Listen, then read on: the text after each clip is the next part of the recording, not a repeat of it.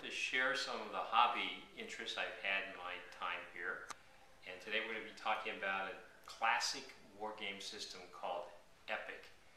It's a 6mm war game that uses dice and complex rules to allow people to recreate the battles of the Horus Heresy.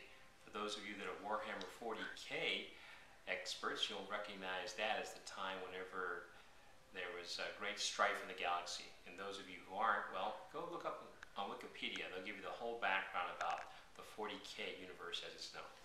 Anyway, the first edition came out in 1989. It was called Space Marine, and it relied on these rules, which you can see are quite extensive, to provide a way of taking army units composed of armored vehicles and little soldiers and maneuver them around buildings and through the battlefield terrain in order to accomplish missions that included seizing enemy territory, destroying enemy armies, defending friendly units against the attacks, and so on. It's a lot of fun. Now, it relied on very sophisticated computing technology, dice, and probability statistics to let you know whether the units were being effectively engaged or destroyed by the weapons that were fired at them. So it was a lot of fun, but again, back in the 20th century, we had to rely on something called imagination. We didn't have video games that took the place of our own thoughts. So this is how we did it way back then.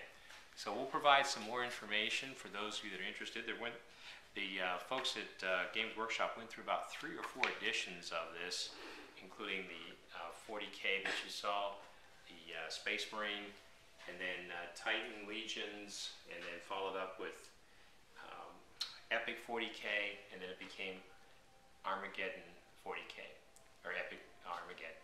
So that's where we're going to stop for tonight. We'll be providing some more information, showing all the other materials we have in a future video. So